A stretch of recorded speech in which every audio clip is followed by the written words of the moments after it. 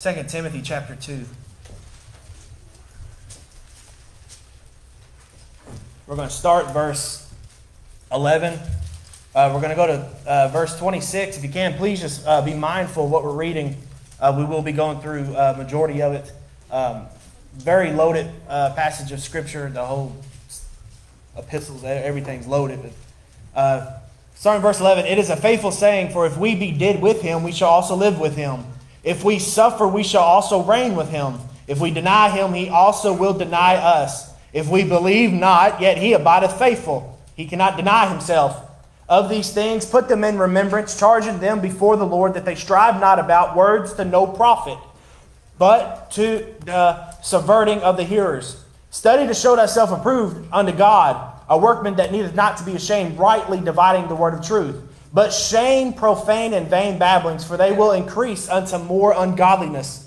Their word will eat as doth a canker, of whom Hymenaeus and Philetus, who concerning the truth have erred, saying that the resurrection is past already, and overthrown the faith of some.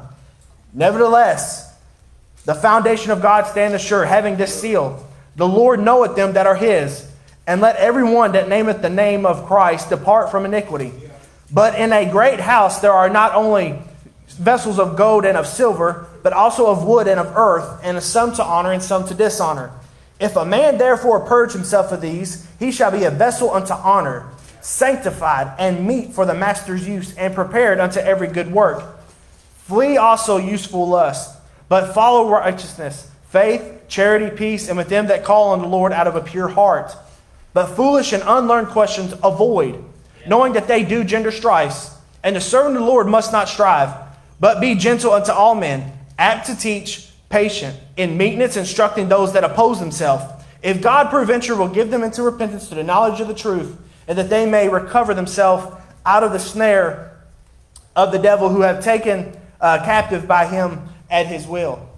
Father, in Jesus' name, we thank you, Lord, that there's a record in heaven. Father, we thank you, dear Lord, for the time you've given us. Thank you for the good singing. Father, thank you for the change in life that only you can bring. Father, we pray that you bless this night. Bless your word. Bless the reading, the minds, the ears to receive. Father, bless the hearts to receive. Father, we love you. We thank you. In Jesus' name, amen. So that's exactly what I want to preach on tonight is He knows my name. My name. The song goes this: He counts the stars one and all. He knows how much sand is on the shores. He sees every sparrow that falls. He made the mountains and the seas. He's in control of everything, of all creatures great and small. And He knows my name. Every step that I take, every move that I make, every tear that I cry, He knows my name. When I'm overwhelmed by the pain and can't see the light of day, I know I'll be just fine because He knows my name. He knows my name because He loves me. He knows my name because 2,000 years ago of Calvary Hill still gives me a thrill. You can't comprehend that until you get saved, born again. I want to emphasize tonight that the God of heaven, the creator of the universe, knows my name. I want you to know salvation comes from only one name, and that name is a name which is above every name. Salvation in the path of heaven does not go through Buddha. It don't go through the Pope. It don't go through the perverted Dalai Lama. And it for sure don't go through Muhammad. But it comes through the one name under heaven given amongst men whereby we must be saved. It goes through the King of the Jews. It goes through the Lamb of God. His name is Jesus. The Lord Jesus, to be specific. He's my Lord. He's my Savior. He's my best friend. He's called many things in your Bible. These names are not just for His authority and for His title. These names have a specific meaning to help you. The shield, the rock, the buckler, the way, the truth, the life, the good shepherd, the beginning and end, the Alpha, Omega, Emmanuel, the light, the word, the bread of life, the Redeemer, the Lamb of God, the only begotten, the bread of life, wonderful Counselor, the mighty God, the everlasting Father, the Prince of Peace, the Savior. Bless my soul, He's the King of Kings, and He is the Lord of Lords. He's the creator of the universe, and He knows me, and I know Him personally. How personal is that? Well, according to my Bible, it says He commended His love toward Cody, and that while he was yet a sinner, Christ died for him. John 3:16 says, for God so loved Cody that He gave His only begotten Son, so that Cody may believe in Him, but not perish, but have everlasting life. We all know that verse says, world. He died for the world. He is the propitiations for the world. But He loves you so much that if you were the only one, He still would have went to the cross. When it comes to your salvation, when it comes to your appointment for judgment, you need to treat it as you are the only one in the world. I'm not bragging on myself, but you must work on your own salvation with fear and trembling. It is a relationship that the Lord Jesus Christ wants from you. Your name is very special. It's who we are. It's a start to a friendship. It's a start to an introduction. Many of us are named by past relatives, past people that have had a major impact on our life. Some after celebrities, some after movie stars. My name will never appear on an NFL roster. It will never appear on an NBA roster. My name will never be on a board of a Fortune 500. It will never headline the Yum Center, the Rupp Arena, or Madison Square Garden. To your surprise, you will not find my name on t-shirts, billboards, or the television. There will never be thousands in unison screaming my name. There will be no nationwide mourning for me when I die. You see, my name to this world means nothing. But to the Lord Jesus Christ, He holds it near and dear to Him. You see, I've never made a fortune, Brother Brian. And it's probably too late now. But can I just thank the Lord and say that I don't have to worry about that much, because I'm happy anyhow. I'm shouting happy because my name is written in the Lamb's Book of Life. I get a little excited that there's an infallible record in heaven, and my name has been added to that list. And that's not it. As I go along life's journey, I'm reaping better than I've sown.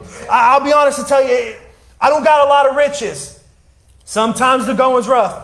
But I have a friend in Jesus. And can I tell you tonight, your name might not mean much to anyone. It may be on a parole board. It might be on a jail record. It may be on a divorce letter. It may come out of somebody's mouth in a derogatory manner. But the Bible says there is joy in the presence of the angels of God over one sinner that repenteth. There is unspeakable joy in heaven when your name is written down. There is joy when you put your faith and your trust in the Lord Jesus Christ. Your name might actually have some significance to this world. Your name might mean something, but the Bible says there's no respecter of persons with God. Getting saved, born again, having your name written in heaven gives you a brand new identity. Therefore, if any man be in Christ, he is a new creature. Old things are passed away. Behold, all things are become new. And that's the will of God of all of mankind, to be a new creature in Christ and have heaven as our destiny when we die. We all have different callings once we get saved, to God and to be a witness for the Lord Jesus Christ. But Jesus said Himself, John 6:40, and this is the will of Him that sent me, that everyone that seeth the Son and believeth on Him may have everlasting life, and I will raise him up at that last day. God is personal, and God wants you to get personal with Him. Your soul is valuable. It must go somewhere. The devil does all he can to pursue it, and the Lord Jesus Christ laid His life down for it. Your soul is valuable to Him that He sent Himself. The Creator sent into His creation to be born of the creature. He was sent as a baby, given a name, and she shall bring forth a son, and thou shalt call his name Jesus, for He shall save His people from their sins. We always get, I got my favorite scripture. It's my favorite scripture. Well, it's a cliche, but my favorite scripture in the entire Bible is John 1:14. And the Word was made flesh and dwelt among us, and we beheld the glory of the Father. We beheld His glory, the glory of the only begotten, full of grace and full of truth. The Word, in the beginning was the Word, and the Word was with God, and the Word was God. The Word, He came flesh with us. God was manifest in the flesh like us. He put Himself under His own subjection of His own law. The Lord Jesus is a high priest that understands your burden, understands your temptations, understands your worry. He's been there, done that. You study these other gods and other false religions, you'll see Christianity is the only way where God wouldn't make you or tell you to do something that He hasn't done for Himself. It's not works like all others. It's by grace through faith are you saved. True, unwavering faith. He knows my name. But listen, you just knowing God isn't what gets you saved. It's God knowing you. And through our text, I will do my best to make it make sense. God knowing you. He knows your disabilities, your deformities, your fear, your failures, your sorrow, your sicknesses, your pain, your problems and persecutions. He knows your heart, your hardship. That's what makes grace much more amazing. He loves you so much that He'll take care of you, clean you up, and use you for His glory. So tonight, the Lord and I, this is more of a teaching, more of a Bible study message. But I pray you pay good attention. Pray that we glean something from it. So in our text, 2 Timothy, it's a second letter. It's written by the Apostle Paul to a young pastor. It's a young preacher by the name of Timothy. These two letters, 1 and 2 Timothy, is what I would call your pastoral epistles. You want to know how the conduct and your character that your pastor should be acting? First and Second Timothy is for you. If you're a man of God that is called to preach, First and Second Timothy is for you. If you're a servant of the Lord Jesus Christ, First and Second Timothy is for you. The warnings and the cautions he speaks of are so true. They're so mind-blowing with the times that we live in. It's without a doubt that the Scripture was written by God. This would be the final letter Paul would be writing.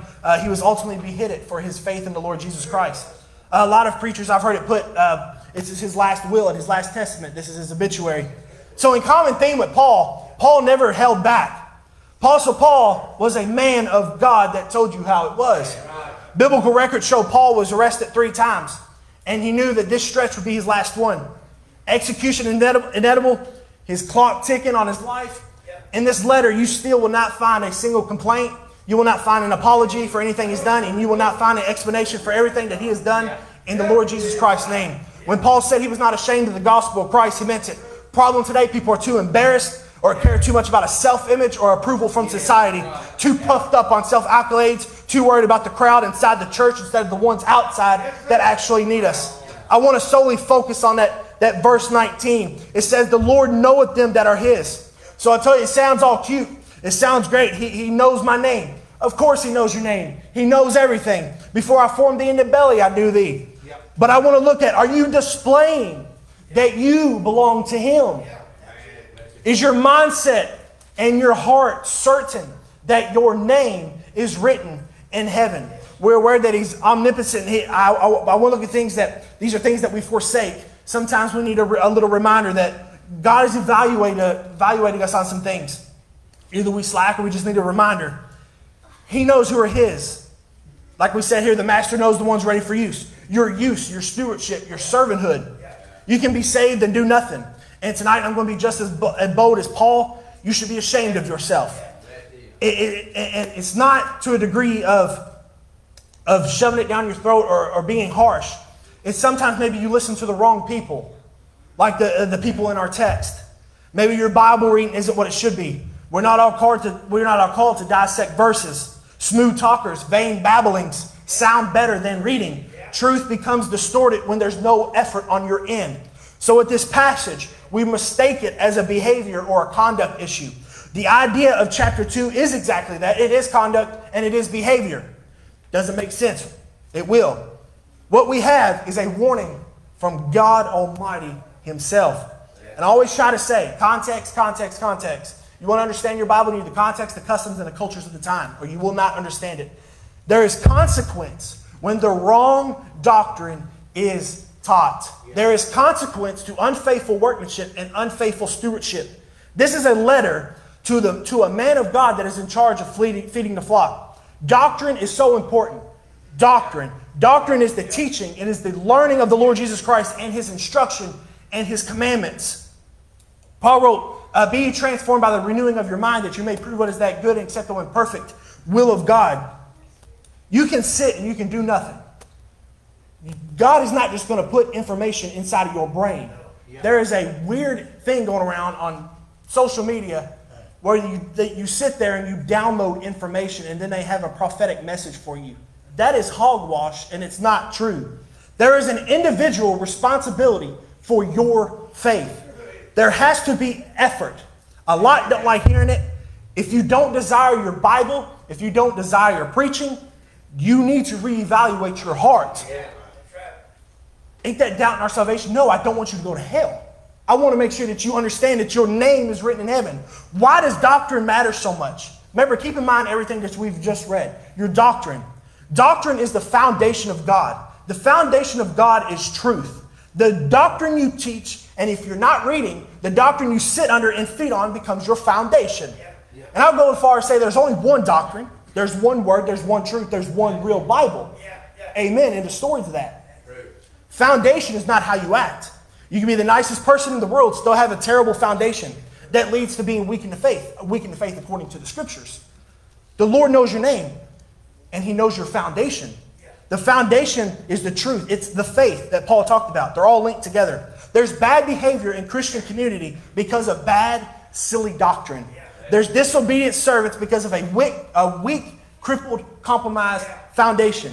Preacher, why does that matter? Those people believe they got the gospel. Corrupt teachers makes the foundation of God hidden to those that don't know the foundation of God. This foundation was freely given to us at a great cost. It cost the Lord Jesus Christ His life. This book that I hold in my hand has passed through the hands of martyrs that were burned at the stake, that were sawed in half and crucified upside down. And I'm talking real martyrs. This crap we had in 2020, that's not martyr. The protest for an Xbox, that's not martyr. That's criminal activity. The foundation of God, the teaching of God, deserves reverence. Paul called the church the pillar and the ground of truth. Not because of the people, but because of the truth that was given to the church. So when a man of God stands behind a pulpit and warns against false teaching, I'm not declaring that I know it all, because I don't. I have a Bible. But I know for a fact, according to the Scriptures, that there is stuff being taught that can be dangerous to somebody. According to the Scriptures.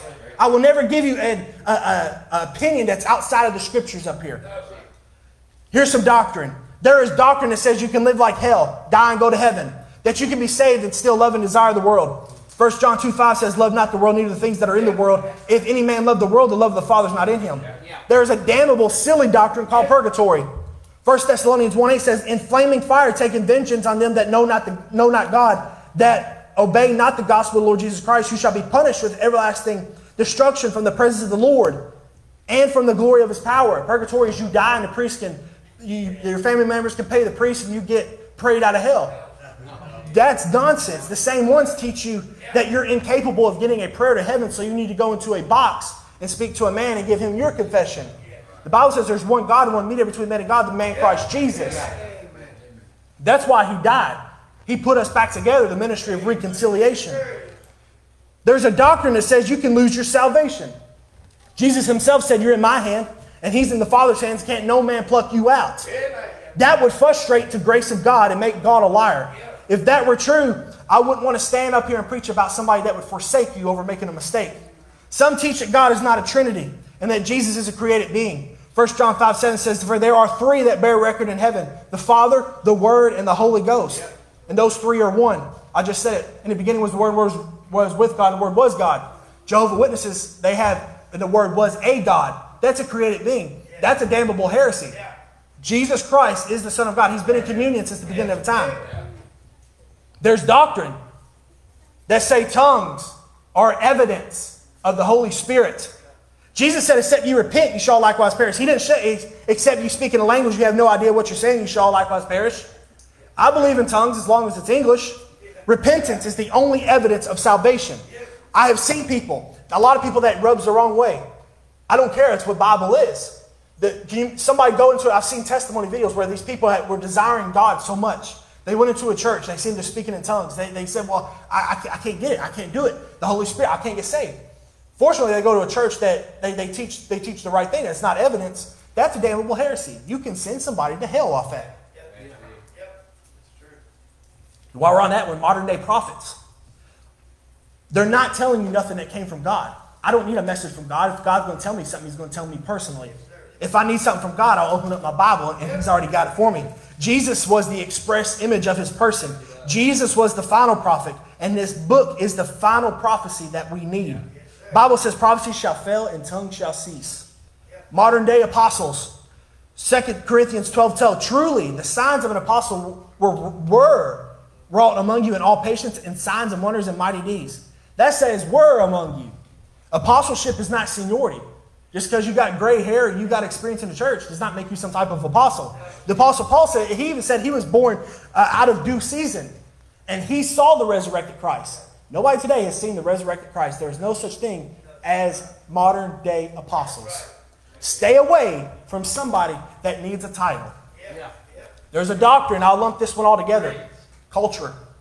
The devil has an absolute stronghold on culture. The modern day church is doing their best. That when culture moves forward, they've got to step back in their place. There's even churches that try to get out ahead of the world trying to get them in. And that's not how we're supposed to win them in. We're supposed to be different from the world. What are these culture doctrine? Homosexual pastors. Thou shalt not lie with mankind, as with womankind is an abomination to the Lord thy God. Pro-choice pastors. No such thing in my opinion, but we have one that's a senator in our Congress. A woman leading worship and behind the pulpit. Let the woman learn in silence with all subjection. But I suffer not a woman to teach, nor to assert authority over the man, but to be in silence. For Adam was first formed, then Eve, and Adam was not deceived, but the woman being deceived was in transgression. Notwithstanding, she shall be saved in childbearing, if they continue in faith and charity with holiness, with sobriety. In a public setting, a man is in charge. A man leads the preaching, he leads the singing, he leads the praying. That is Bible. You go even a step further, 1 Corinthians 14, it says that your women should learn in silence, because that's the household. If you want to learn anything, you go home and you learn under your husband. Amen. Those last three, they're all culture. They are a direct attack on family, God's intentions for the home. If the man was the head of the house, why is he not head of the house, head of the church? That's contradictive of itself. I don't think people really understand of the attack people have that Satan has on family right now. Family is an important part of your spiritual foundation. If you look at our libraries, look at our schools, there's a chant, they said, we're here, we're queer, we're coming for your children. Homosexual and women leading worship. Everything I just listened. Holy Spirit will never, ever, and I say ever, will never work in contradiction with this book. God is not woke, and he will never, ever go woke. These are just some of the, there are some doozies out there. There's some people who think God's a woman. They think Lucifer is Jesus' brother. There are some doozies that I don't know how they get this out of here.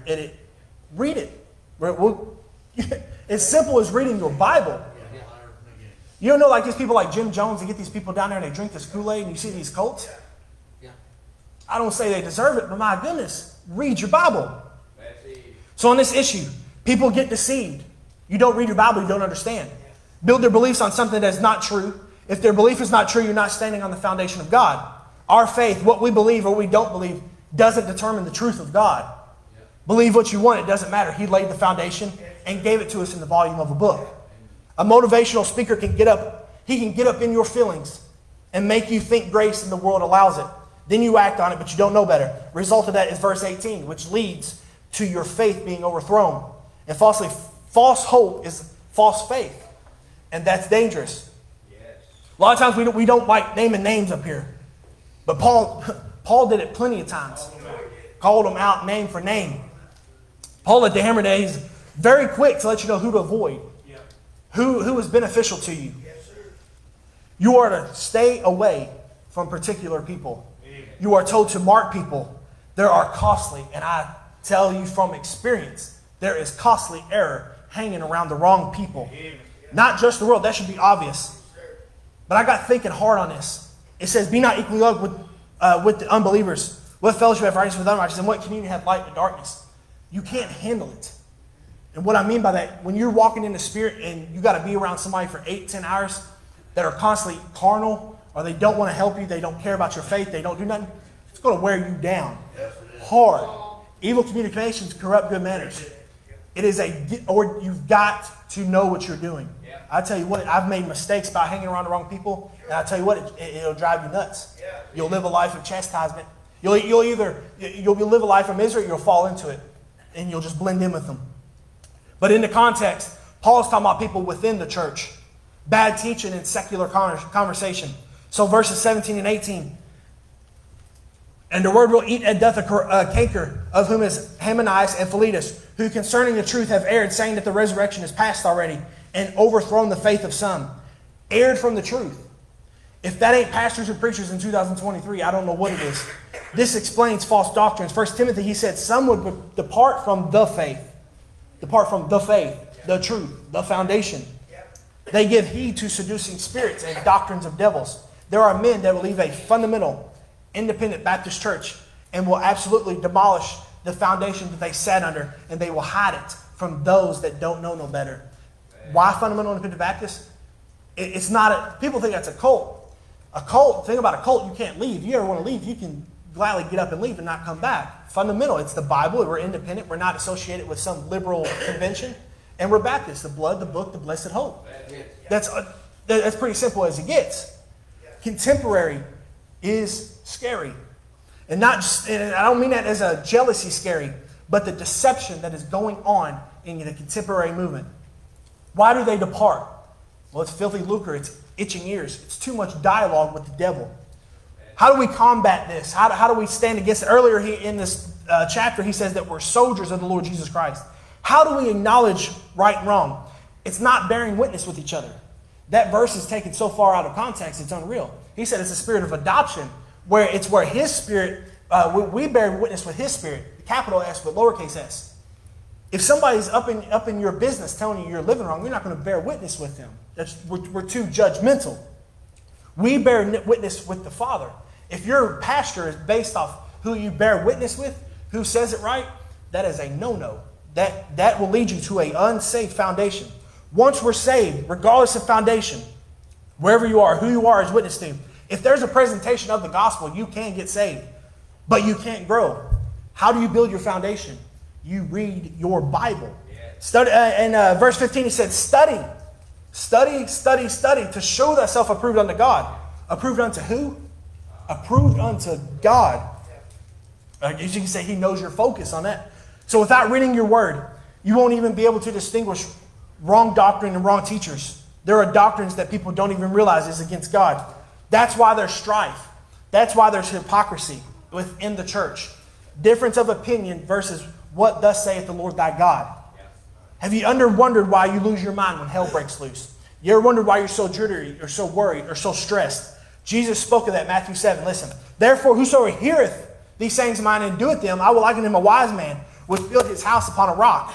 The rain descended, the floods came, the winds blew, and beat upon that house, and it fell not. For it was founded upon a rock. And everyone that heareth these sayings of mine and doeth them not shall be likened unto a foolish man, which built his house upon the sand. And the rain descended, the floods came, the winds blew, and beat upon that house, and it fell. And great was the fall of it. Do them or do them not.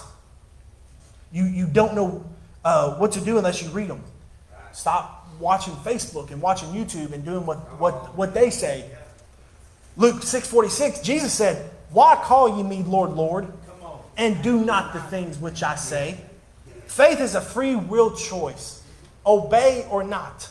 Foundation is, there's more to just your truth. There's prayer, there's fasting, there's study, there's reading. If you don't want it, you don't have to do it. You're saved. God's not a liar. He still loves you, but you're just missing out on the intimacy that was intended for you.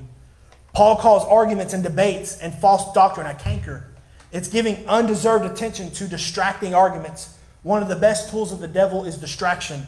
And it spreads like when a canker is left untreated. It spreads to the rest of the body. It causes pain. It causes damage. When ideas don't line up within the church, it divides the body of Christ. Causes the body not to be at full strength. Brother Cody, you're doing exactly what you're preaching against. No, I'm not.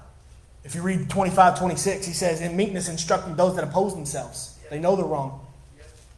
If God perhaps will give them repentance to the knowledge of truth, if they snap out of it and they understand the truth, and that they recover themselves out of the snare of the devil, it's the devil that's got them lied, it's got them deceived. It's a doctrine of devils who have taken captive by him at his will. We always say, please tell me if I'm wrong, but then we don't like the answer. The problem is we stand back and we watch too much, whether they want to accept it or not. But nevertheless, everything we read, Paul said, you can do this, this can happen, that can happen. But nevertheless, no matter what is taught, how delusional this world will get, the foundation of God standeth sure. The foundation of God will never change as much as culture wants it to. Verse 19 again, the Lord knoweth them that are his, and let everyone that nameth the name of Christ depart from iniquity. The Lord knows who are his, not the people. It's iniquity to wrongly divide the word of truth and deceive others. James 3, it says, be not many masters, knowing that we shall receive the greater condemnation, masters being teachers. So back to 7, in its context, he speaks of a worker of iniquity. Verse 15 of Matthew 7, beware of false prophets which come to you in sheep's clothing, but inwardly they are ravening wolves. There he lists their fruits. Your fruit is their action, their conduct, and their character. And a fruit starts out as a seed. So it starts small and then it festers out, and that's what you see. We don't see the heart and we don't see the mind. We see action. Paul said, I beseech you, brethren, therefore, by the mercy of God, that you present your bodies a living sacrifice, holy, acceptable unto God, which is your reasonable service. Your body is the outside appearance. Your outside appearance does mean something. If you read the word and you divide it right, you'll see fruit. You'll see what's good. You'll see what's corruptible. You say, preacher, that's judging. Well, you got that absolutely right. Why did Jesus give this word? In this Bible, the Bible calls itself the discerner. A discerner is right from wrong. How do you know right from wrong? You read your Bible. You look at something and say, yep, that's unbiblical. Yep, that don't line up with it. Judge ye righteous judgment. If you're living right, you're living clean, you can judge a righteous judgment. Amen. Amen. Not everyone that saith unto me, Lord, Lord, shall enter into the kingdom of God, but he that doeth the will of my Father which is in heaven. Many will say to me in that day, Lord, Lord, have we not prophesied in thy name? And in thy name cast out devils, and in thy name done many wonderful works? And I will profess to them, I never knew you. Depart me, ye that work iniquity. That's teachers, that's preachers, that's pastors. Your pastor is very, very important. We have got great pastors at Bethel Missionary Baptist Church. Very faithful pastors. I thank God for my pastors. You can never have too much Jesus, but you can have too many teachers. And you can't have too many pastors. Watch what you're doing. So verse 20 of our text, I wanted to be a point, but just real quick. But in a great house, there are not only vessels of, if you want to read along verse 20, but in a great house, there are not only vessels of gold and silver, but also of wood and of earth, some to honor, some to dishonor. If a man therefore purge himself of these, he shall be a vessel unto honor, sanctified and meet for the master's use and prepared for every good work. The word vessel here means a container. We're a vessel of this body, but in the context, he means a household container. He means a plate or a dish or some type of bowl. The master of the house has certain vessels that are honorable because they're sanctified. They are used for a good purpose. He also has vessels that are dishonorable. The honorable plates and containers are the ones that are gold and silver. The ones that are dishonorable are wood and they're clay and they're fragile. They break easy under pressure. They're garbage pails. It's what you take the garbage out in. The honorable ones are what you serve the food on.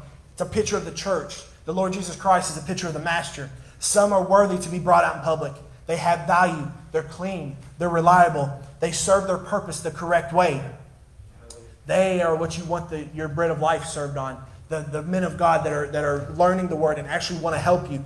That's who you want in public. You want your guest to see the most beautiful. You never want them to see the garbage.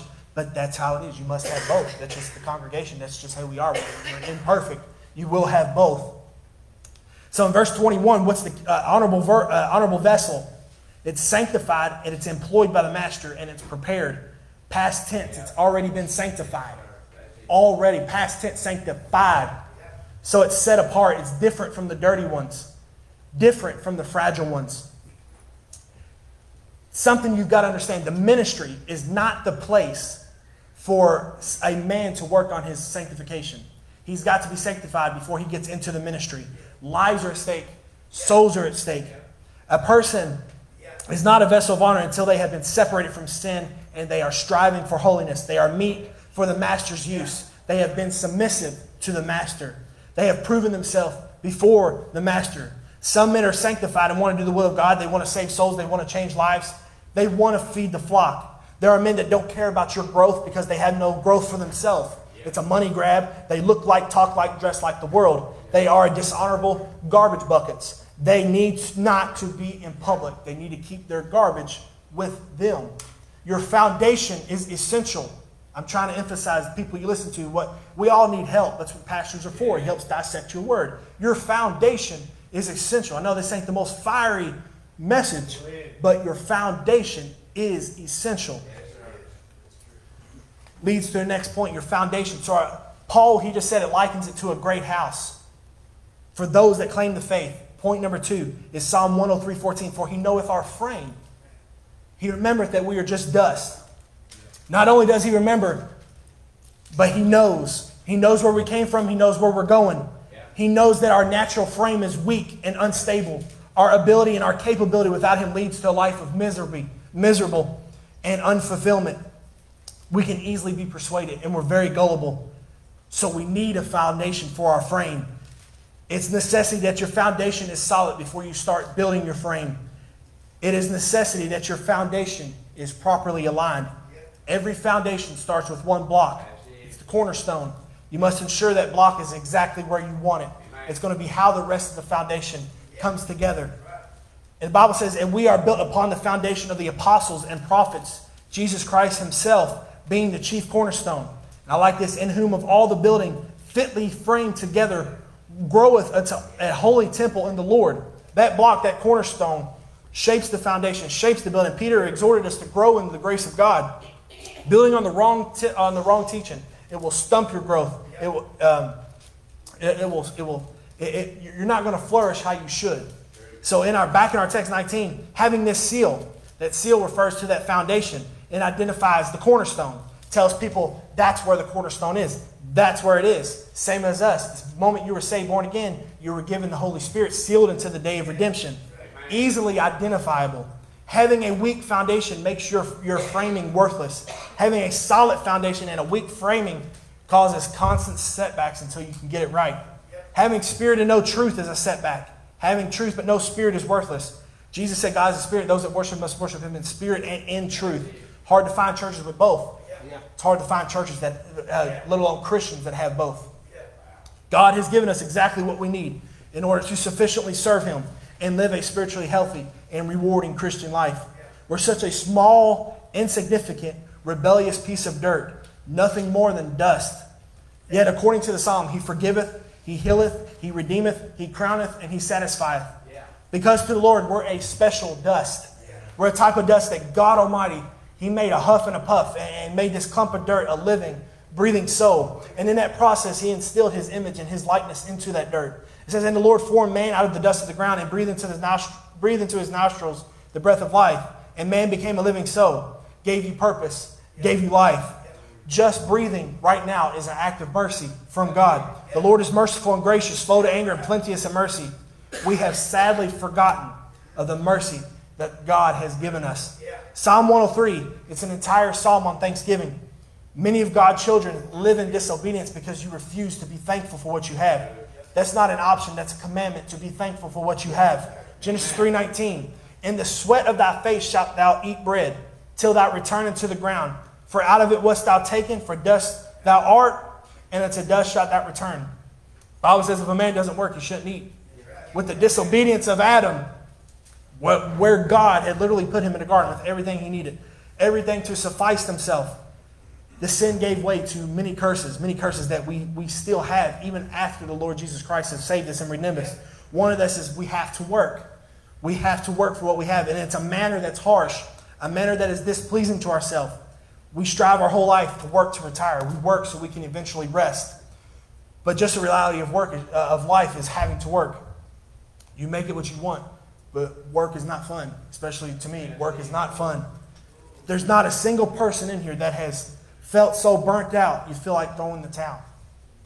Routine and repetitive takes its toll. And I'm telling you, I'm speaking from experience, that it takes its toll on you. It's a curse of the flesh that you have to bear. It's a curse that the devil will take full advantage of and get you distracted from God, get you distracted from your family, get you distracted from your church, and get you all up in your feelings, feeling sorry for yourself. The devil will plant seeds of backslide, of drugs, of alcohol, quick fixes, temporary fixes. So we get tired, we get wore out, we get stressed, we get anxious, it gets difficult. Physically, we look good. Inside, we are beat down. And it's not to be a Debbie Downer, that's our frame. That's who we are naturally, we're weak. But he said, my grace is sufficient for thee. There's times we actually feel like this dust. But remember that he knoweth. And he allows it. Remember that the potter knows the clay. There's nothing that is happening to you that has not happened to somebody else. The Bible says, be sober. Be vigilant. You can't let your guard down when times like that happens. Because your adversary, the devil, as a roaring lion, walketh about seeking whom he may devour. Listen. Whom resist steadfast in faith, knowing that the same afflictions are accomplished in your brethren that are in the world. This is where that foundation of faith comes in.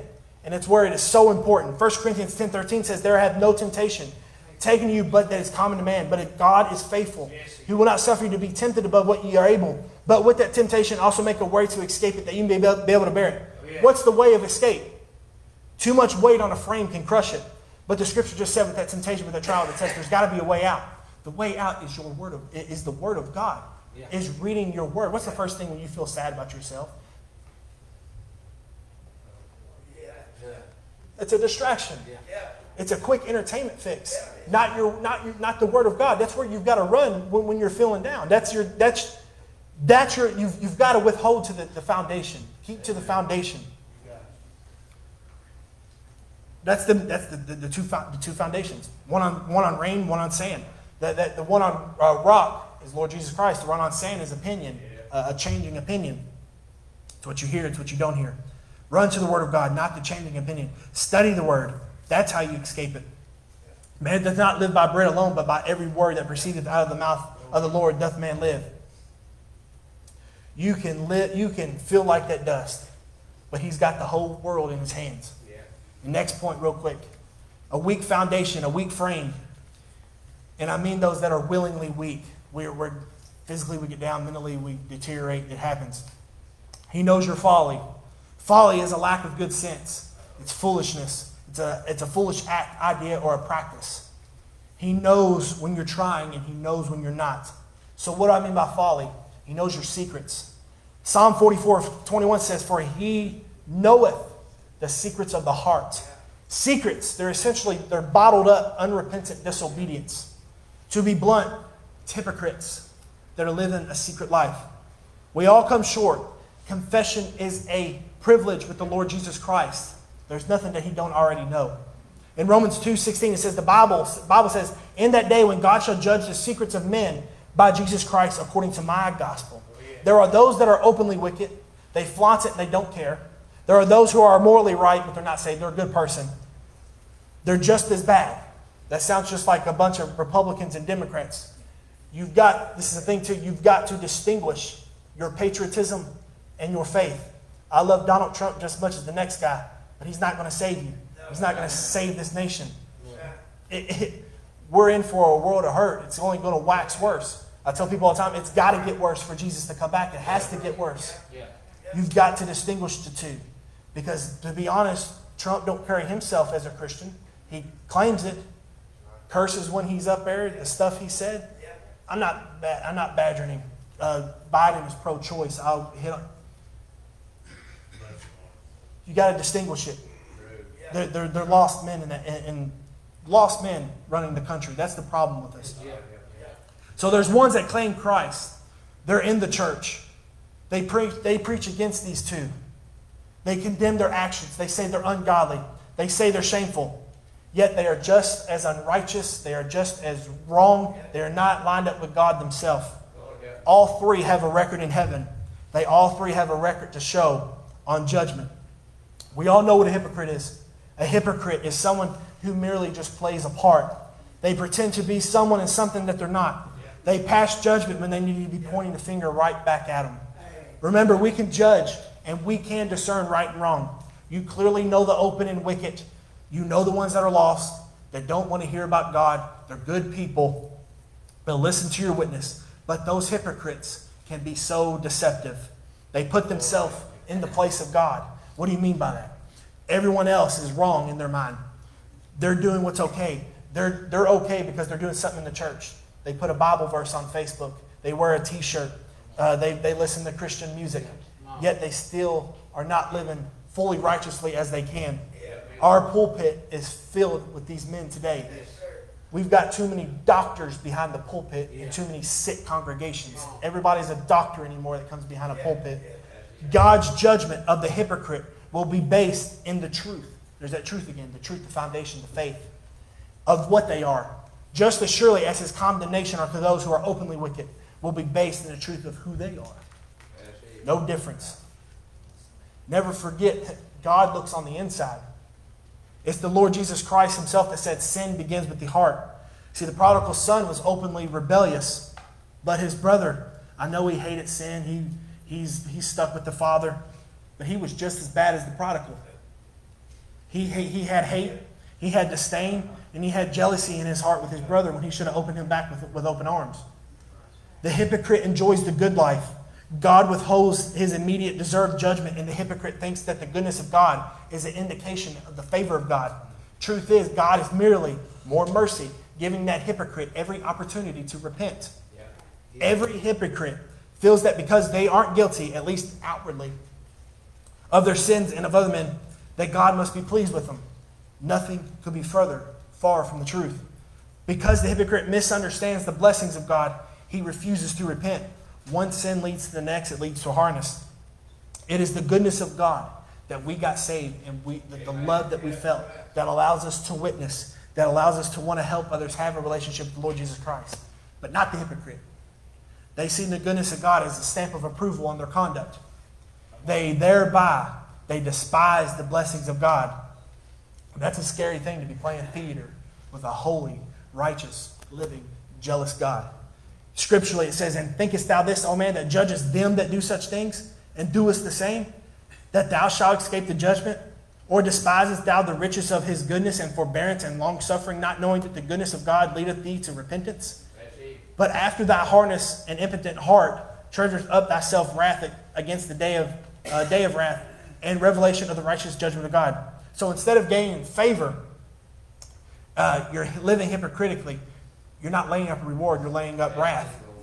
Hell will be full of hypocrites as well as blatant sinners. They are a spit in the face of amazing grace. The hypocrite and the homosexual are the same exact on the inside.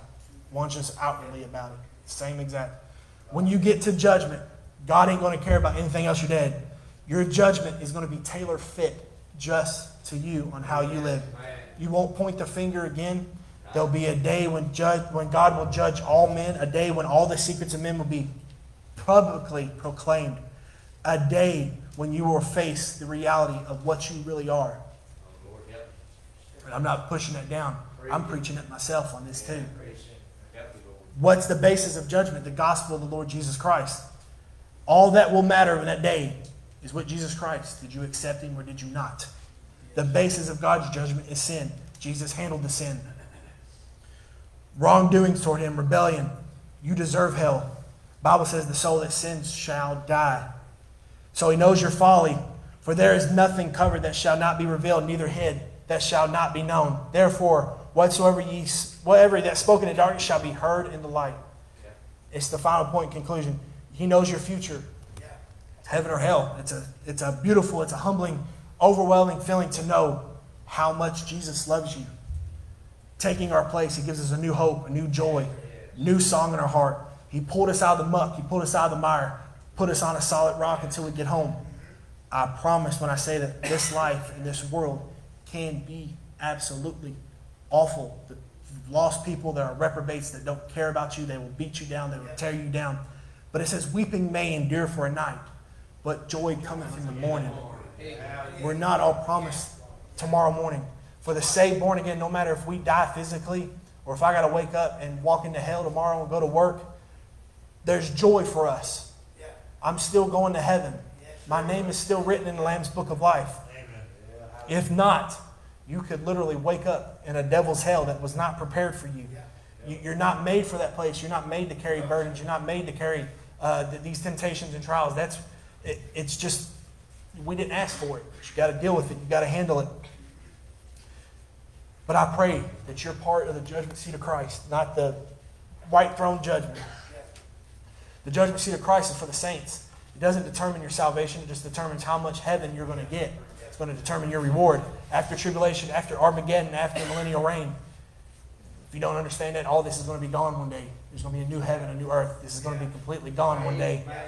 It's forever. Revelation 20 says, whosoever is not found written in the book of life was cast into the lake of fire. It's important that God knows your name. It's contradictory. Of course, God knows everything. But I mean this from your own perspective. Know that your name is written in heaven. I sincerely hope that you know God has made it so simple for you. You believe or you don't. You read or you don't. You obey or you don't. You come to church or you don't. It's that simple. I know there's a fight against the flesh, but you have power over that flesh. You have power over that. He knows my name. He knows I'm one of his. He knows I'm going to heaven. Brother Bob, you want to help? Be not deceived. That was the whole. I pray that it made sense. There is so much. There's churches popping up everywhere you see. The mega church is growing. The prosperity church is growing, and it's contradictory to the Bible. Contradictory teaching leads to false professions, leads to hell.